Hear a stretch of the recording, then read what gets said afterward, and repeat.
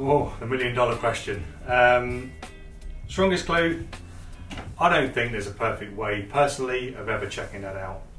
All we can say is the glues that we've chosen to work with our tabs and our process are the strongest and the easiest to use that we found to today.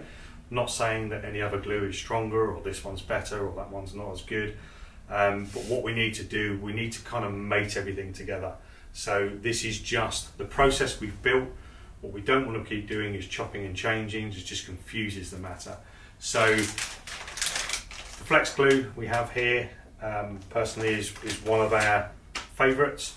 If you can control your environment, which we teach you in the 6 C's, the flexibility of this glue is fantastic. Is it the fastest setting? No, it's not, but it does have a very, very long working window. So in collision and in larger PDR repairs, the flexible glue, this one here, is the one that we favour.